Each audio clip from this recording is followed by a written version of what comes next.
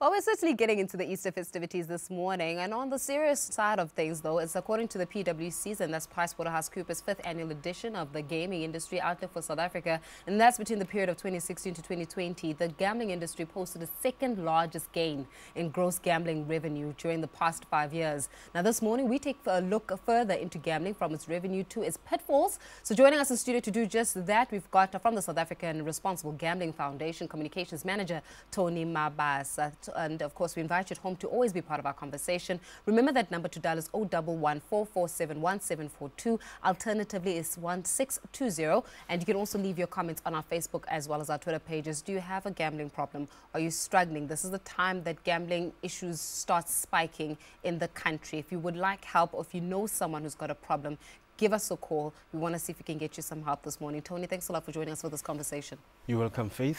Thank you. Now, it's a very interesting kind of perspective. We were actually speaking off air about how from 2008 we've been recorded to being in some form of a recession. We're still trying to even pick up from that. But when it comes to the gambling industry, it appears as though it continues to make revenue, in fact, recording its second largest in the 5 years. So where is the disconnect? Or are people willing to spend the money that they don't even have?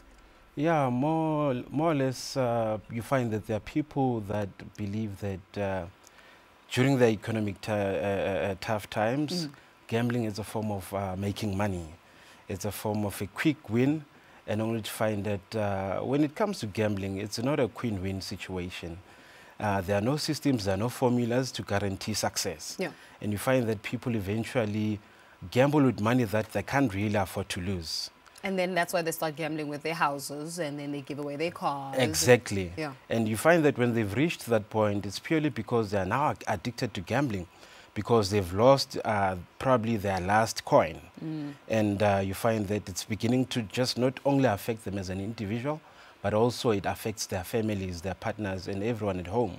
Yeah. I mean, having a real conversation about this matter, it is so disheartening to walk into, and you are going to speak more into this, to walk into a mall or whatever recreational center, and then as you walk past the casinos, then you see children lining up in the early hours of the morning because their parents are actually gambling. Yeah. So what is it about the casinos that continues to pull even adults to a place where it will be 2 o'clock or 3 o'clock in the morning? Right now it's to 7 in the morning, but I bet you somewhere in South Africa there is somebody sitting and on the slot machine.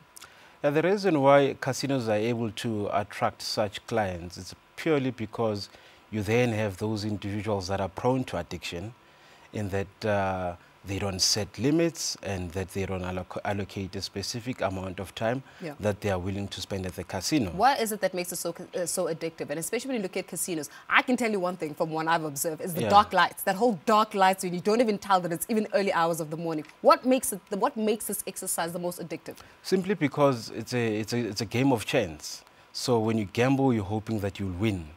And eventually, it's not always a guarantee that you will win. You find that you place a bet and you lose. And you try again because you hope that you'll win. You've seen basically someone having won, and you hope that you'll also win. So eventually, it becomes a progressive process whereby it's an addiction that affects a gambler's every aspect of life, you know. So when you're looking at, some of the conversations that have been happening about, especially when it comes to issues around sports betting, which is another form of gambling, even we've got informal gambling, etc. But you were saying to me that sports betting is actually increasing, particularly in the townships, like it's actually swelling up. Yeah, you find that, well, people are now aware of these forms of gambling. Yeah. And you find that to gamble, it only takes you plus minus 15 rands, 10 rands, and you have that amount, you try your luck. You win something, tomorrow you come back and you also refer to your friends that, you know what, I've played this game. I've placed a bet, there was a game between a number of matches. I've placed a bet and I've won. I'm going to try my luck again. And eventually, with the word of mouth, it spreads. And you find that there's a lot of people that rely on such activities, on such gambling. And this is also relative to unemployment. Is it as a form of income? Well, to some extent, you find people depending on such. Because if you look at our unemployment in the country, it's very high. And people, you find that they are sitting at home doing nothing. They've got that little amount that they are willing to trade off hoping that they will win. And it's not always the case that you'll win.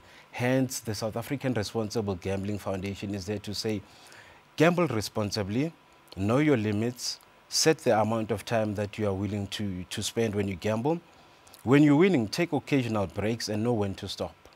Okay, so you're saying that winners know when to stop. Yeah. Your educational scope goes even into schools. That's now correct. in the schools, it's more of informal, right? So Yeah. you're talking about FAFI, we're looking at the cards, we're looking at poppy dice, etc.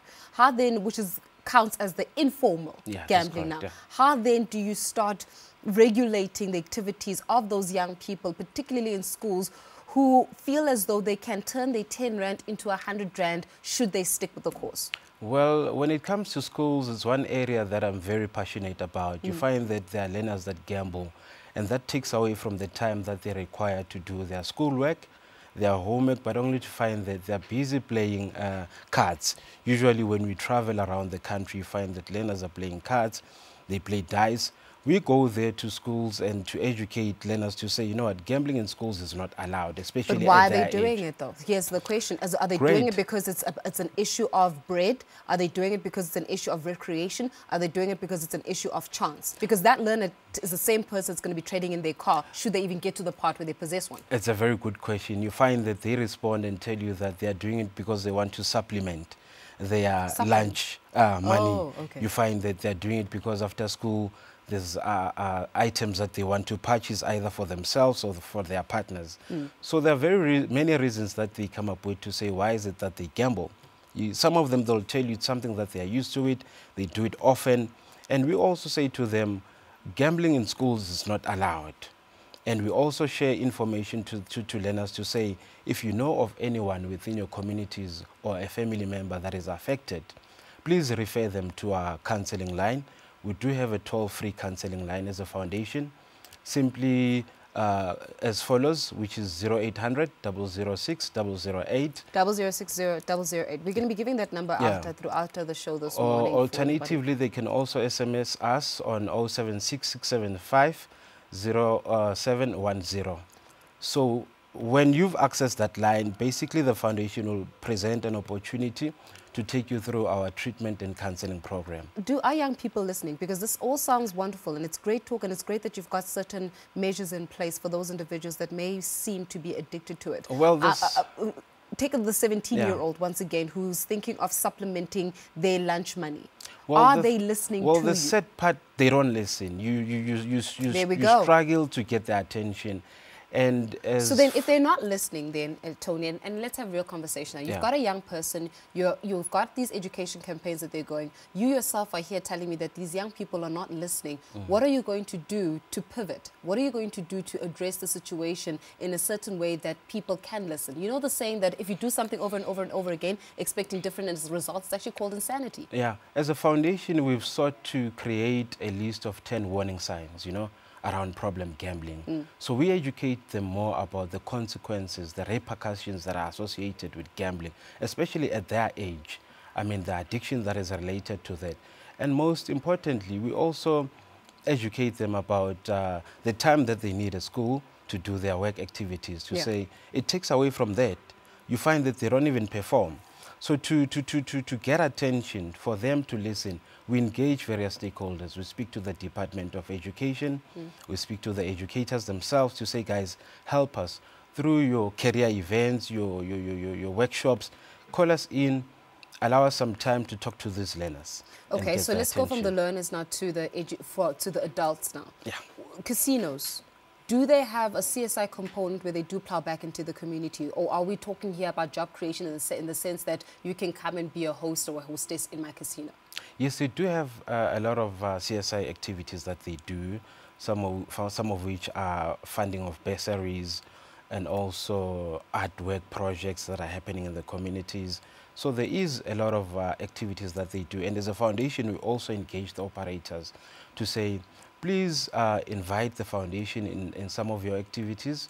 Let's create a joint effort in terms of tackling issues of irresponsible gambling, and also to ensure that the communities that they survive on are saved as well. Because you can imagine if you've got a business that relies on a community that is not healthy, so it serves to defeat the purpose. Yeah. Hence, the need also for responsible gambling. If you have a sector that you serve and the audience that you serve is not healthy, affected by gambling or depression that is related to addiction, that is gambling addiction, then it's a problem, because eventually you won't sustain that form of business. Well, I hope that you guys can, sort of improve the way in which you communicate, especially to schools, because as you were rightfully saying that if young people are not listening, then you and I will continue to talk until we're blue in the face. But so long as that message is not being received by the relevant structures and the relevant kids, then we actually are building an unhealthy society. But give us those numbers again so that we can know for those that want to contact us, please call our toll-free number. Yeah. It's actually free on 0800 0800 006 008. 006 008. Okay, so that's 0800 006 008. And the alternatively, you can SMS us on 076 675 0710. 0710. Yeah, that's correct. Okay, well, those are the numbers to